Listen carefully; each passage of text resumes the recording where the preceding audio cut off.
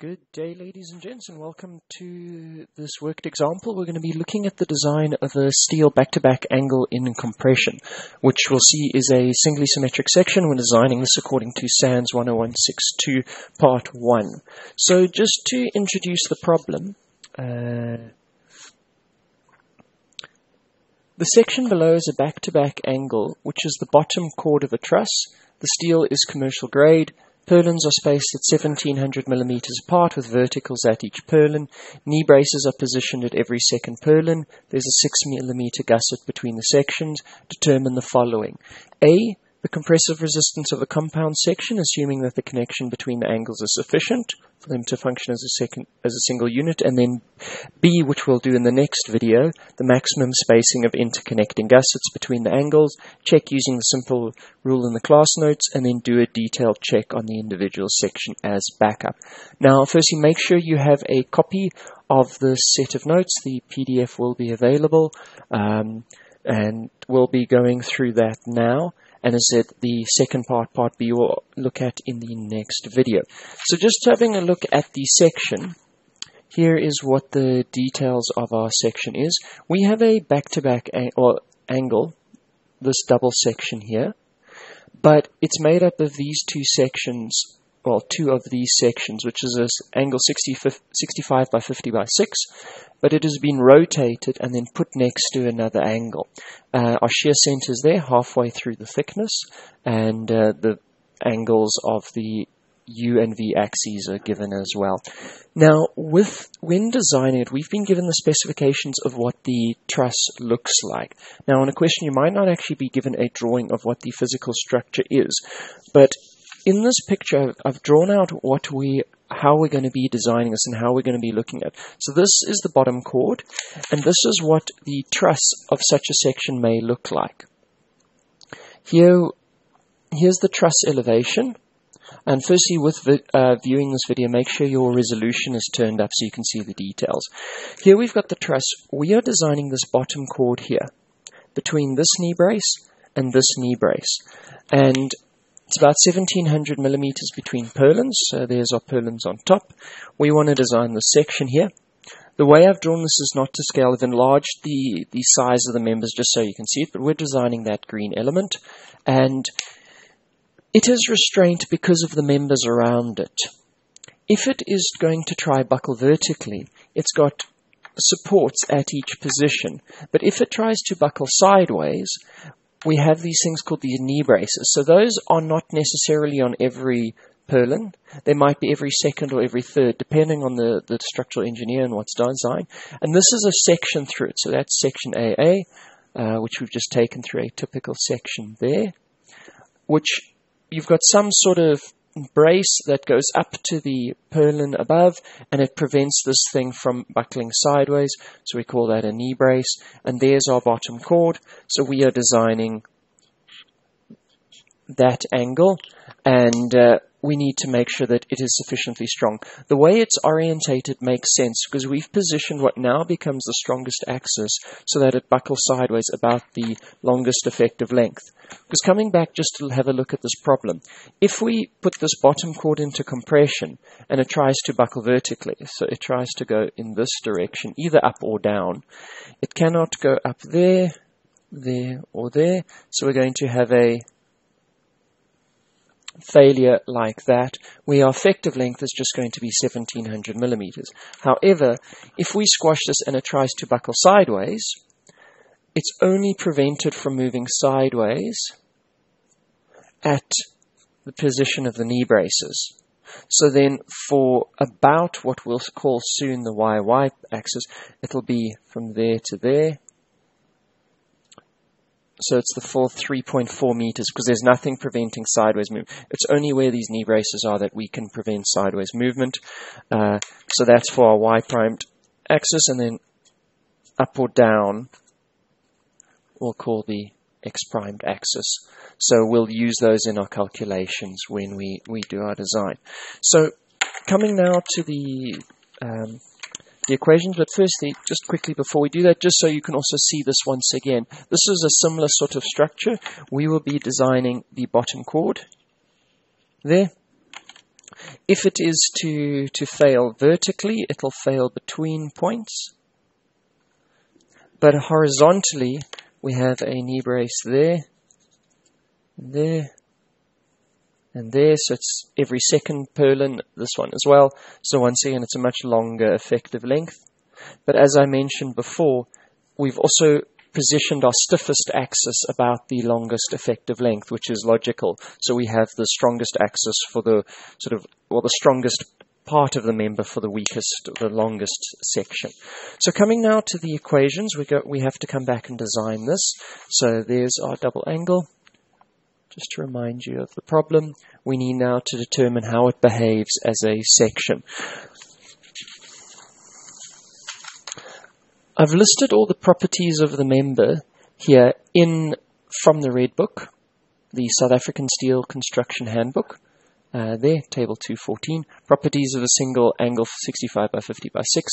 I've used firstly the axis in the Red Book convection, X and Y, for all those properties, for the area, IX, RX, etc., etc. This we also were told it's commercial grade. This is sort of an anomaly in South Africa. We have this strange grade called commercial grade. It's generally only for smaller angles and unknown other types of sections, not for bigger structural sections. It has a 200 MPa yield, and so we're working with a property like that. When we determine the properties of the compound angle, first determine the properties of the compound angle, assuming that the section is fully effective. So we're not going to reduce it for being class 4. Axis convention is to be changed as shown above. If there was a standard gusset plate thickness here, this is 6 mils, but if it was an 8 mil section, we could actually read the values from table 420 in the Red Book. We wouldn't need to calculate it, but here we've got a non-standard one, so we've got to calculate it. Our area of both sections together is just twice the original. But now when it comes to work out the stiffnesses, I've taken this section, there's our angle, and we've rotated it now. So the axis convention is swapped. That upstand is now lying horizontally, which means our y-axis now has shifted to our sort of x-primed axis. So we've rotated this round. That's why for this I've labeled this y-primed and x-primed, just so that you realize there's a different axis system. This is not as per code. The code, they just still call it y and x, but I found in the past students get quite confused with that when these are both labeled y and x. So y-primed and x-primed is just the fact that we've got two axis systems. When we're now trying to work out the properties about the x-primed and y-primed of the combined system, the centroid for bending about the x-axis occurs at the centroid of a single angle, i.e. 12.9 mils from the bottom. So here we've got the one angle. There is our centroid. The centroid of each of these angles is thus there and there. However, on average, because we're looking for the centroid of the combined, on average, our centroid sits there. So that is our centroid. So we're going to be designing everything about that. And when we want to now calculate the IX primed value, that's twice the IY primed value, the IY value, not Y prime, the IY value of the single section rotated. Because we've gone from X prime Y to X primed, we've rotated this by 90 degrees. IX is twice the Y value, and simply that. We don't have to do anything else, simply because the centroids correspond. But now when we work out our IY primed value, so that's the bending stiffness about Y primed, I've got an angle. The contribution of each member, so this angle here, its original IX value, it's AY squared. You probably would know this is the parallel axis system or something similar.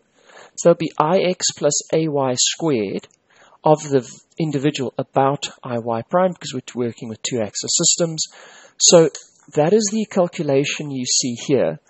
IY primed is twice the area of one angle times y squared.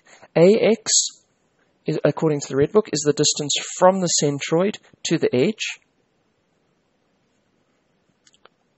So that's our AX value there.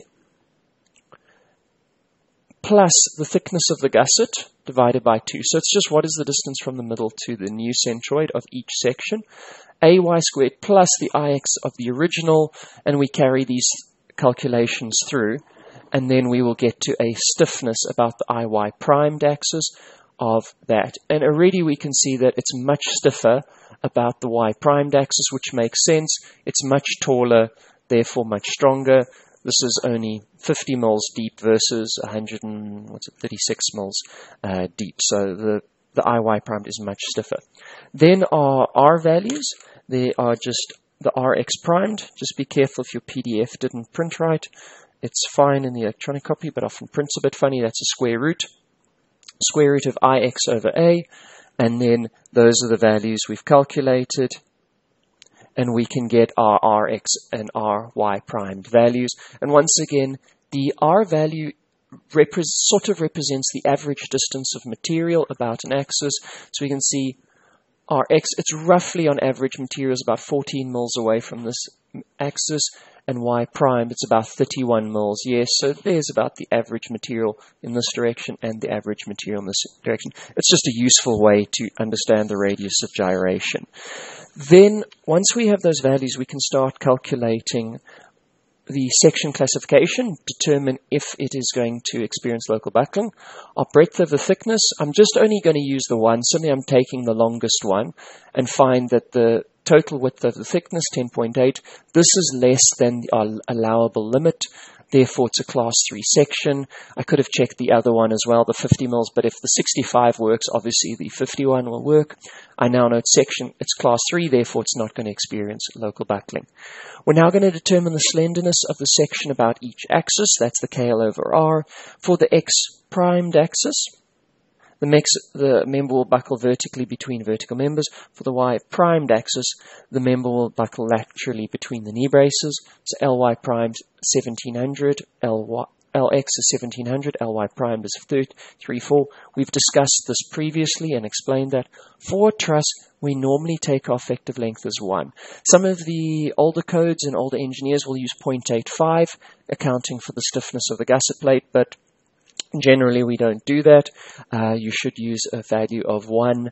So our x-axis slenderness, KLX primed over R, we get 1165, Y primed 109.7. Then buckling about XX dominates and limits the strength.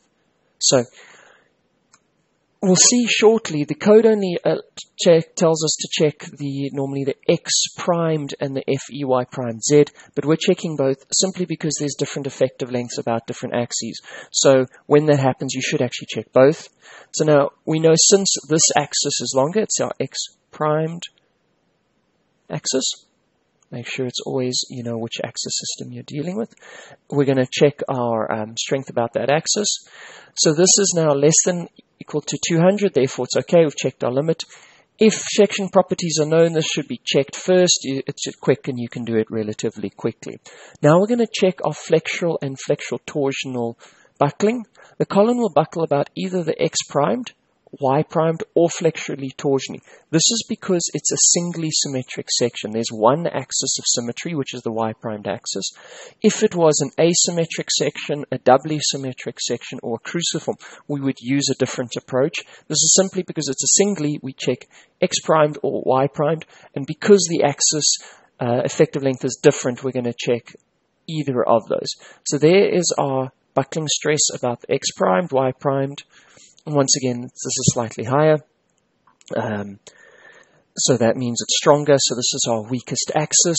Flexural torsional buckling, there's our equation. It's a combination of Y primed and Z, which is torsional buckling. Once again, often our PDFs don't print, so you can correct this if it didn't print correctly.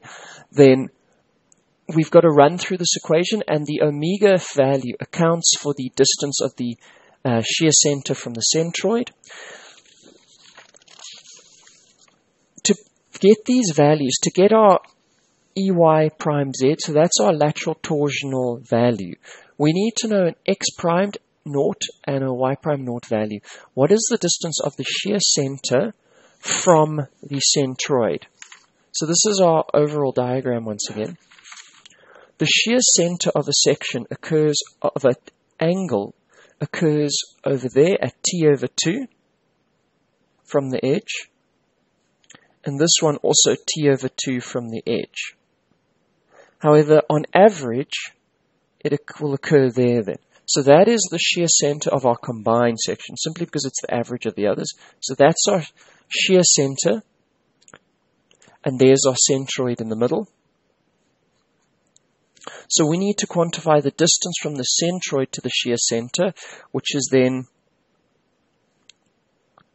y naught primed. The x value is 0. There's no distance along the x-axis, so that's why our x naught primed is 0. Our y naught is going to be this distance, that distance there, minus the thickness over 2. So coming back to the equations, you'll see it's ay minus t over 2, so that's the y prime naught, and our x prime naught is 0. Then we've got our r 0 prime. This quantifies the influence, as I said, of the x naught and y naught, the distance, along with our radius of gyration. We run through that and we have a value. Our omega further accounts for the buckling effect and torsional effects. We run through that and we get a value. We can now get our torsional buckling stress. Once these are elastic failure stresses, so there's FEZ. This is combined of warping torsion and Sinfonance torsion. Since for an angle our warping torsion is approximately equal 0. If in doubt, if you don't know when CW is 0, just have a look at the front of the red book, and if it gives you a CW value, it means it has warping stiffness, so then you use it. If it doesn't give you a CW value, you can assume it is 0, so that means that term disappears. And our J value, it's approximately twice the value of one section. So now this term is simplified just to the secondite, and it's twice the value of 1. So we have a elastic torsional buckling stress of 776.5. We run through, and now we can get our lateral torsional buckling stress, which is 168. Therefore, if this was a perfect column and we modeled it in Abacus or Procon or something, our buckling stress would occur at the minimum of our x, y, and z, EYZ value. We've calculated these three above, and we can see that governs, and it is buckling about our x-primed axis. So this now is what will determine when it will fail. So it will actually fail upwards or downwards. Even though the effective length is half, the radius of gyration about that axis is much lower. Therefore, this axis governs. Once we have our elastic buckling stress, we convert it into a non-dimensional slenderness. For lateral buckling, calculate the compressive resistance about the weaker axis as per doubly symmetric section. Now it becomes relatively straightforward. We take our square root of the yield over our elastic, and we have a value. This is quantifying both the influence of yield and elastic buckling, or elastic yield and buckling. We get this value. We plug this in our traditional compressive resistance. We run through the equation, and we get to a value of 118 kilonewtons. So that means when we load the section up, it will eventually fail at 118 kilonewtons. So each one's taking roughly about 59, and that will be then the failure capacity of our section. What we will then do in the next lecture is look at what happens to one section on its own as we design it. Thank you.